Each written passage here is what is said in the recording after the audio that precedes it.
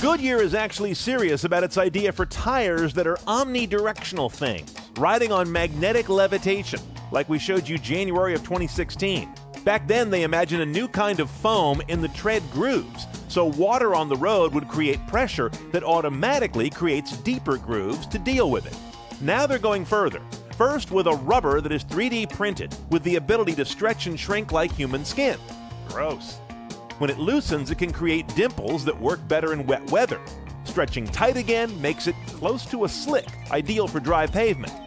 And it doesn't hurt that a ball-shaped tire is a natural water evacuator. Now, of course, today you have to use the phrase AI in every sentence when you announce a new product. In this case, they say the tire would use AI to do things like sensing damage and maybe deciding to rotate on its axis to keep the damage more out of the load path. If this is all too much to take seriously, Goodyear is also showing something more down to earth. IntelliGrip Urban, a new kind of tire for autonomous fleets, like what Uber wishes they already had.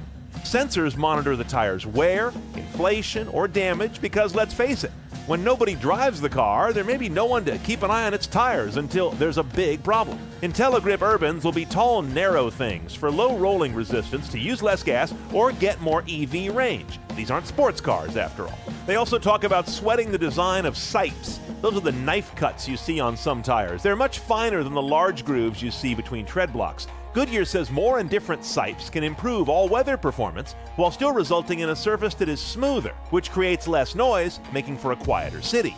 Now, like Goodyear, Pirelli's thinking connected as well. Their Connesso, or connected tire, will have a sensor inside that sends info to the Pirelli cloud about pressure, wear, or damage, and monitors conditions based on the model and application of the tire on your kind of car. It can even track the history of use to know when the tire needs replacing, order its replacement, and book a shop appointment. This is where it all begins to sound a bit too much like a way to sell us more tires more often, but I'm willing to withhold judgment until these Connesso P0s hit the market summer of 2017.